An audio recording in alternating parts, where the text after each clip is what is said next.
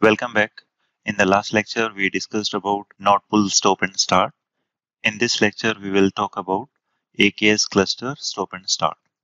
So stopping the cluster will stop control plane and agent node altogether while storing the cluster state. You can just pick up where you left off and have cluster running only when it is required. It helps in saving compute cost. There are some limitations also. This feature is only supported for virtual machine scale set backend cluster. The cluster state of a stopped AKS cluster is preserved for up to 12 months. If your cluster is stopped for more than 12 months, the cluster state cannot be recovered. So always remember this point. So if your cluster is in stopped state for 12 months, you won't be able to start it. You can only start or delete a stopped AKS cluster. To perform any operations like scale or upgrade, you have to start your cluster first. The customer provisioned private endpoint linked to private cluster need to be deleted and recreated again when you start a stopped AKS cluster. And also remember, stop process drains all the node. So any standalone pod which is not being managed by deployment, stateful set, daemon set, job, etc. will be deleted. There are few important points to remember. If you are using pod disruption budget, the stop operation can take longer as drain process will take more time to complete. Don't repeat start and stop cluster. It may result in error. Once the cluster is stopped, you should wait for 15 to 30 minutes before you start the cluster again. The IP address of API server may change after cluster restart. This is very important point. In case cluster autoscaler is enabled, when you start cluster, number of worker node may not be in minimum and maximum range. When your cluster scales up, the minimum and maximum values will impact. Right? So now we get understanding on AKS cluster stop and start operation. Now let's directly jump into Azure portal and see that in action. I have the same AKS cluster running, which we used in our last demo in user node pool, stop and start. Let's open the Cloud Shell in different tab. Now let's run kubectl get nodes command to see the number of nodes.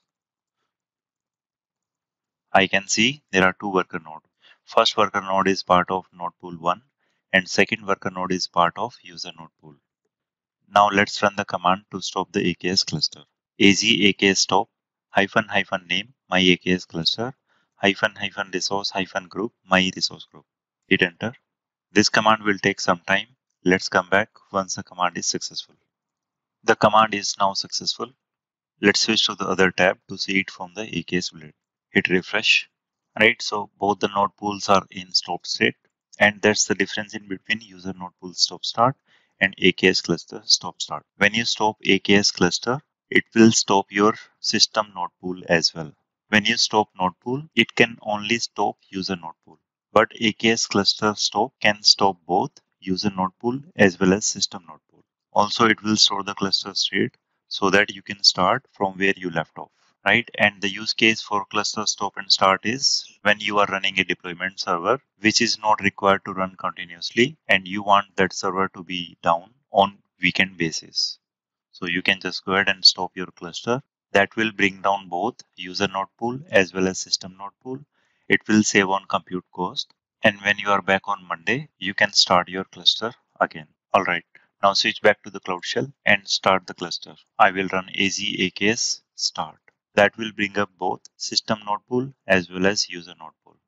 And one very important point to remember here is if you are running any standalone pod that is not being managed by deployment, stateful set, daemon set, job, that will be deleted as part of stop operation.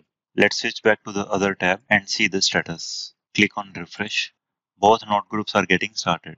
Let's wait for some time. We will be back once both the node pools are started.